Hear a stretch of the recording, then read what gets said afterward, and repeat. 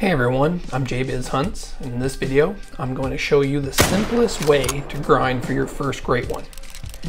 In Hunt or Call the Wild, great ones are the most sought after trophies, and I'm here to help you get your first one for your trophy cabin. There are plenty of herd management guides out there, including mine, that can be a bit complicated for those just starting out, but today I'm breaking it down and making it simple as possible for you. Let's go. Let's start with the easiest great one species to herd manage, fallow deer. They're the best option for beginners, and here's why. Fallow deer have predictable herd zones that typically include 2 males and 3 females, making them easier to track and manage. They show up to their zones relatively quickly, especially compared to moose and whitetail, and their respawns are probably the most consistent of all species that have a great one. Plus, you can use any 4 to 8 rifle for grinding them. I personally love using the M1 for this. It's reliable and gets the job done efficiently. Now, it's important to note that fallow deer are only the easiest to grind if you're hunting on the Te Awaroa map. This guide will only work if you have that DLC map, so if you're very serious about getting your first great one, owning the Te Awaroa map will give you your best chance to do so. The reason Te Awaroa is ideal is that fallow deer are concentrated in the bottom right corner of the map, making it easy to find all of their zones. You have to manage 100% of the zones for herd management to work its best, and there are only 35 zones to manage, which is a very manageable number compared to 65 plus zones you'd have to manage in other maps.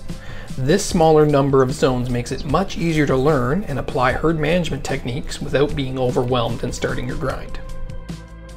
Here's a look at my map and the starting tent placements I used. Keep in mind that everyone's maps will differ, but the general areas where zones might appear won't change. I've set up multiple fallow grinds in Te Awaroa, and once you know where to look, the setup becomes very easy. To get started, I recommend running or using the ATV to open up the outposts I've circled on the map. These outposts will give you easy access to all the potential areas where fallow deer like to drink. Next, I've highlighted the areas on the map where you're likely to find zones. In my experience, I've never found zones outside of these highlighted areas. It's worth checking some areas 2 or 3 times to make sure you found all the zones, since some zones can appear later than others. When you're ready to start looking for zones or begin your shooting rotation, I recommend starting at the midpoint of their drink time. For fallow deer, their drink time is from 10 o'clock to 1300, so I set the time at 11:30. Now, why start at the midpoint? Animals don't show up to their zones right at the start of their drink time. By setting your time at the midpoint, you give yourself the best chance that when you go look for fallow zones, they'll actually be there drinking.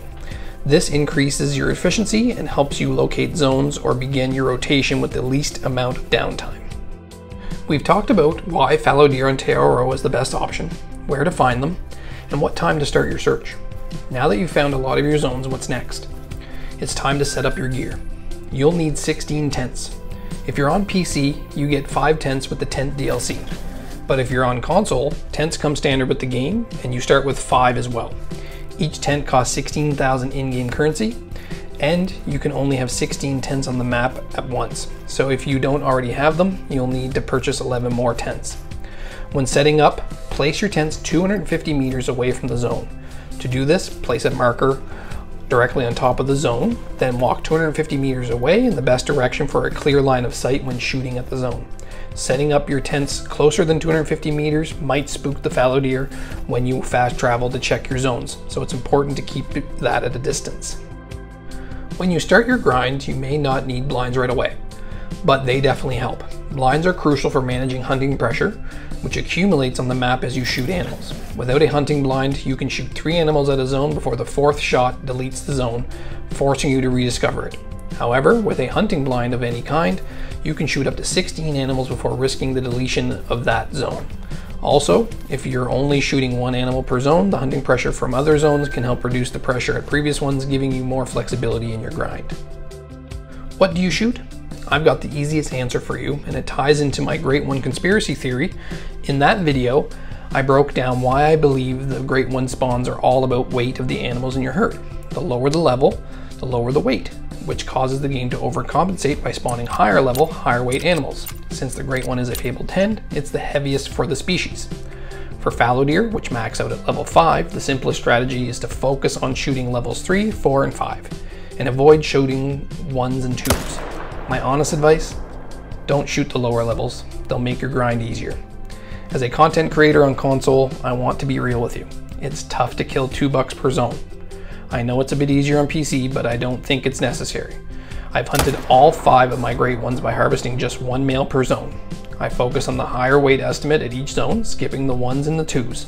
Let's be honest, I'm no scarecrow, I buy premium or lady legend, so focusing on 1 deer per zone might be the easiest way to start. What I love about fallow deer is that 95% of their herd zones have 2+ males.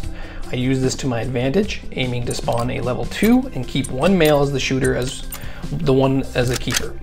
My goal is to set up 16 tents across 16 herd zones in the final part of my grind, shoot 1 deer per zone, and then reset the time and repeat until the great one shows up. There are roughly 20 herd zones on Te Awaroa to manage, which is very small. Herd zones will always have both males and females in the group, so you'll never see males only in a proper herd zone. If you spot 2+ males and no females at a zone, what you're actually seeing are multiple solo males sharing a drink zone. Herd zones are crucial for grinding and herd management because when you harvest a male from a herd zone, it will always respawn another male in its place. Think of this as a hole that needs to be refilled. Once you take 1 male out, the game will randomly regenerate another male to fill that spot. This is why focusing on herd zones is so important. It ensures consistent male respawns, which are key to progressing towards your great one. There are typically around 15 to 20 solo males on Te Awaroa map at any given time. The tricky part about these solo males is that once you harvest 1, it can respawn anywhere within its home range, which for Te Awaroa is the bottom right of the map. Because of this, I personally recommend leaving solo males alone unless they have a max weight range of 82 to 100 kilograms. In that case, they are best to be harvested to try and lower the weight average for the herd. You might find multiple solo males at 1 zone. They'll look like a herd but aren't, though they will share the same indicator. Also be aware that a solo male can sometimes attach to a herd. However, once you harvest him, he will respawn somewhere else on the map, making them unpredictable and harder to manage during your grind. I want to clarify what's random and what's within your control during the grind, so you know where to focus your efforts. What's in your control is finding all your zones and consistently shooting levels 3, 4, and 5. Another thing that isn't random is the respawn timing in herd zones. If you shoot 1 male, you can expect another to replace him in about 15 real-life minutes. However, there are some elements that are out of your control. Solo males are one of these, as they can respawn anywhere within their home range. Additionally, you won't have control over the weight and score of the animal that respawns. This is where herd management becomes crucial. The game tends to overcompensate for having too many low weight animals, which are also low level, on the map. So by managing your herds effectively, you increase the likelihood of getting higher weight animals in your respawns and higher levels, and hopefully the highest level, which is a fabled 10. So in conclusion, guys, here are my final thoughts. Number 1, buy Te Awaroa. Start by purchasing the Te Awaroa map to set up your fallow deer grind. Step number 2, set up a grind using 16 tents. Strategically place the 16 tents across the map to cover your best fallow deer zones. Number 3, set time to 11:30 and reset at 1300 o'clock. Begin your grind by setting the time to 11:30 a.m. and reset it to 1 p.m. for optimal hunting conditions. Number 4, wait 15 minutes for respawns. Allow 15 real-life minutes for respawns after you harvest a deer.